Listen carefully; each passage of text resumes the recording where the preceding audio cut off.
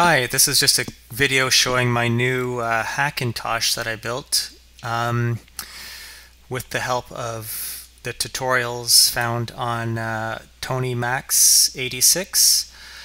I'll put a link to all the parts that I used in the description. But right now, I'm pretty happy with it. It was, not that hard to put together if you're somewhat familiar with building a computer, I guess. I don't know.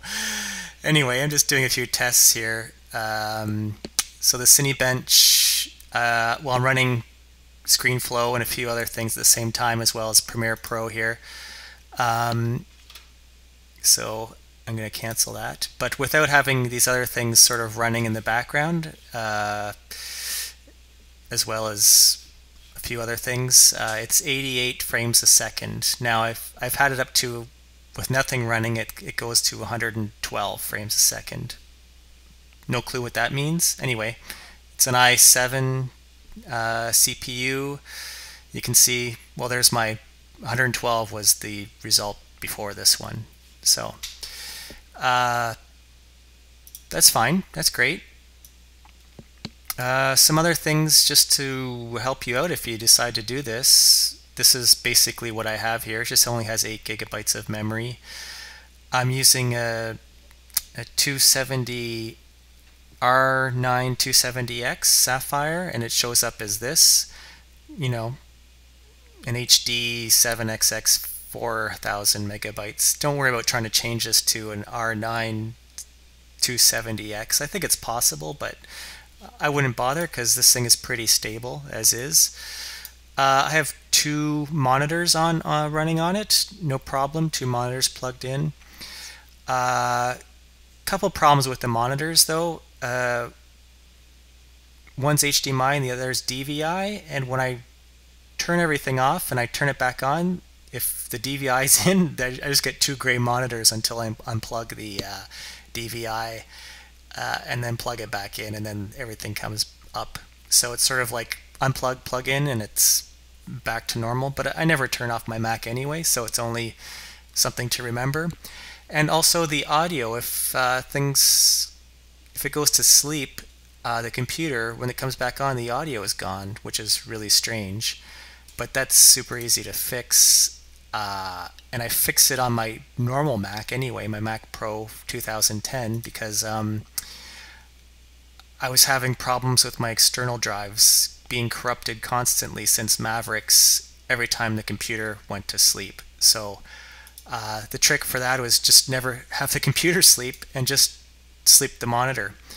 That was on my real Mac because my external drives were constantly being corrupted, and one actually got totally destroyed with 3 terabytes of stuff on it. So that was with a regular Mac, never mind a Hackintosh. So but just putting this to not putting the computer to sleep solved the audio problem, because the monitor would turn off, turn back on, the audio is fine. Also, I recommend using Carbon Copy Cloner and make a copy. This is I'm actually running off my backup right now. Make a backup to a separate hard drive. It's actually not a backup, it's a clone, and you can boot from either of these. So if you install an update on your hard drive from Apple and it breaks something, well, just boot up with your backup drive, and you remember not to not to update that Mac update, and maybe make a recopy back to your other one. So I just go back and forth with these if I ever have a problem. And this is an SSD. This is a regular spinning drive with 3 terabytes on it. So I'm going to use that as my storage one, because I partitioned 500 gigs for the operating system and the other 2.5 for just storage on this computer. So I may actually try to install Windows not on a 3rd drive, a separate drive, and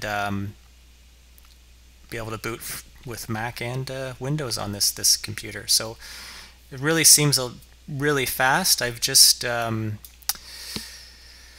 tried playing back some 4K material I just went out and filmed. with my the backyard. Let's see what I got here. Is this 4K? I'm not even sure.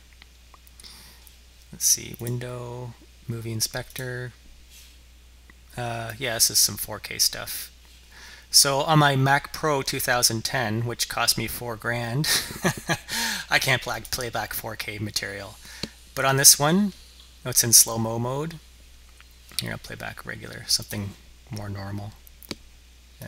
Is this Chloe? I think this is my daughter. Yes, this is Easter.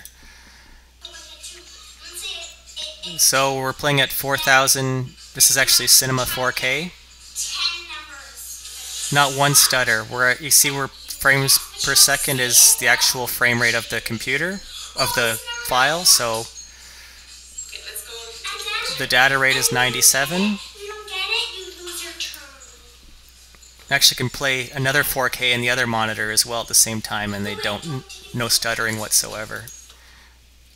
No stuttering whatsoever, and there was no problem playing back 4K video. So that was the main reason for this build, is so I can play back 4K without it really stuttering badly, which it was on my $4,000 Mac Pro. This build is probably about, I had some parts already, maybe 800 bucks. So not too bad for that. And I'm up to Yosemite now. I tried updating to Yosemite on my Mac Pro, my real Mac, and it totally messed it up. So I'm staying on Mavericks over there, and I'll use this Hackintosh if I want to use Yosemite, which I do. So that's just a fun thing I did today.